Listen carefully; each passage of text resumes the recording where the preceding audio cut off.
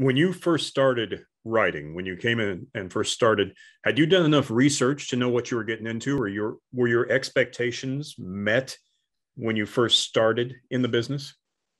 You know, I told somebody recently, if I knew how hard it was, I probably would not have done it. I read an article about a writer named Chris Columbus, who, you know, very famous writer director, and his journey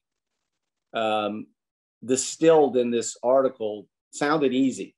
It wasn't, but it sounded easy because it was in an article with a certain amount of, you know, word count. So I just took it, okay, if this guy can do it, I can do it. Not realizing that you need talent, not realizing that, you know, you need luck, not realizing that you need supporters who are, you know, who are reading and helping push your material along, not realizing any of that. So from where I grew up in Montreal, Canada, I, you know, planning to move out there, I started making I wrote one script for my film writing class at Concordia University. And using whatever I could find from, there was a Life magazine article, there was the Rolling Stone article on Chris Columbus, there was stuff that I was able to pull out. And I figured I'm going to go right to the top of the line. And there was an article about Amblin and Steven Spielberg's company in the Life magazine. So I called information in Los Angeles and got Amblin Studios at Universal and called them and said, I knew they were going to take a call from me. So I said, hi, it's Chris Columbus. Is Steven around? And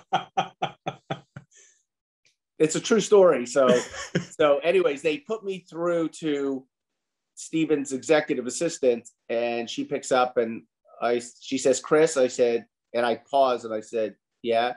And she goes, this isn't Chris. And I said, no, my name is Peter Lenkov. I have a script and I'd love 5 minutes to pitch it to Mr. Spielberg. And she said, look, you have to get an agent to, you know, submit scripts. You can't just call up and pitch scripts. So she gave me a bunch of names.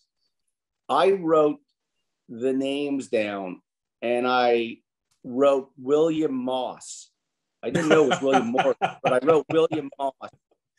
So anyways, this story splits off into two things. One is years later, I was at Amblin.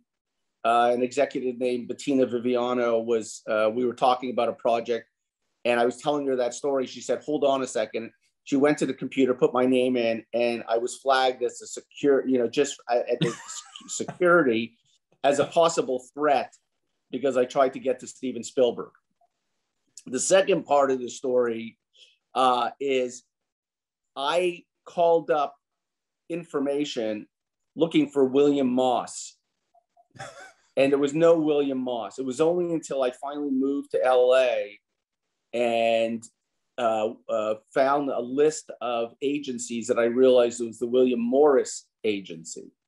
So I did, and everything I did, and you know, back then, those days, if you had a manila envelope, you could pull up to the gate of any studio and tell them that you're delivering a script to whatever, and they'd let you on.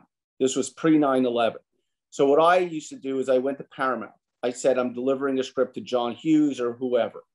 Once I got on the lot, I would try to meet people. I would, you know, ironically, I ended up getting to work with Henry Winkler, but I met Ed McDonald, which is his partner at a company called Fair Dinkum.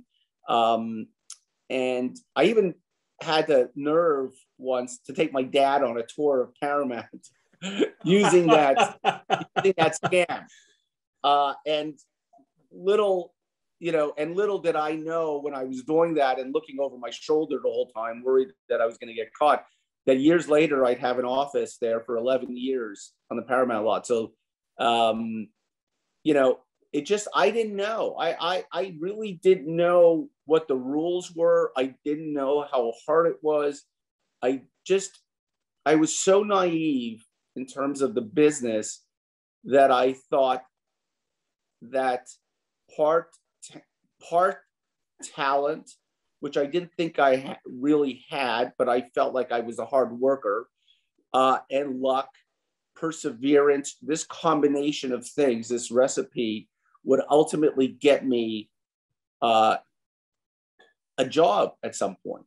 And writing, and just keep writing until you find a way to build a better sentence.